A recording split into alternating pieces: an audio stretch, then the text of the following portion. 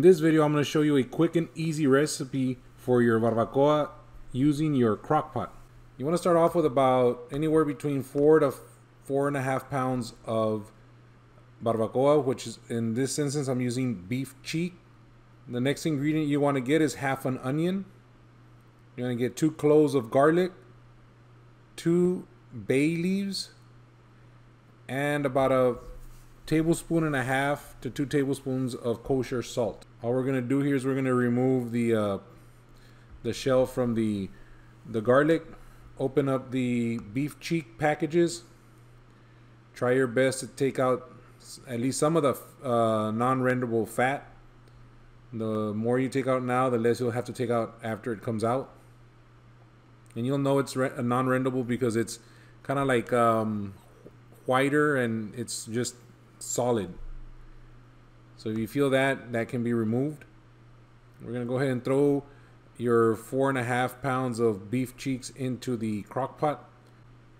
I'm going to add that bay leaves, the half an onion, and the garlic cloves with the kosher salt.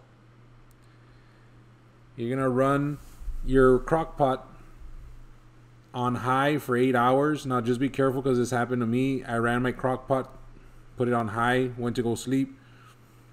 Didn't know this, but after 4 hours it shuts off by itself. So you got to make sure you come back and either turn it on for another 4 hours, or if you have a setting where it says stay on for 8 hours, the key here is that it needs to be on the duration of the time so that it can really soften the meat.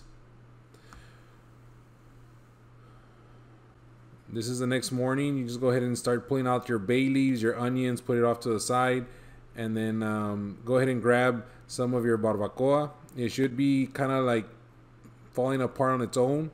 Get a couple of forks. You can, I guess, unravel it as much as possible. Take some of the fat that is still there. You can take some of that fat off so it's not as greasy.